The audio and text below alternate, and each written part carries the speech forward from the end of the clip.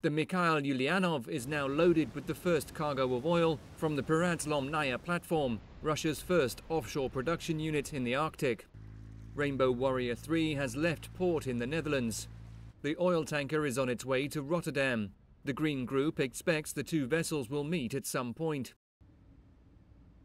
Entered into service in 2011, Rainbow Warrior 3 is 57.92 meters long, with an 11.3 meter beam.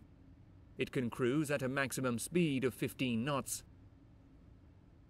Besides a helicopter deck, the ship is also equipped with inflatable rafts, which can be deployed within 5 minutes in case of emergencies.